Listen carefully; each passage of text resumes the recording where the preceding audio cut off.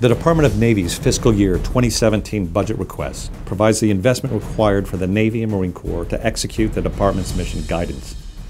In a challenging fiscal environment, it reflects the best balance of investments across people, presence, readiness, and capability, funding a larger fleet, more sustainable deployed Navy and Marine Corps presence, and improved capability.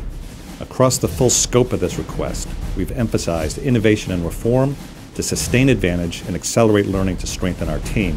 For the first time in 25 years, the United States faces a return to great power competition, with both Russia and China fielding high-end military capabilities and others exploiting the key security environment trends as well, to include North Korea's focus on nuclear weapons and missile programs, Iran's pursuit of advanced missiles and conventional capabilities, and non-state actors intent on exploiting the maritime and cyber domains to threaten security around the world. With shipping traffic increasing, new Arctic trade routes opening, and new technologies making undersea resources more accessible, the maritime system overall is more heavily used, more stressed, and more contested than ever before. As Commandant of the Marine Corps General Neller has stated in his guidance, the character of warfare is dynamic. Those who adapt succeed, those who don't die.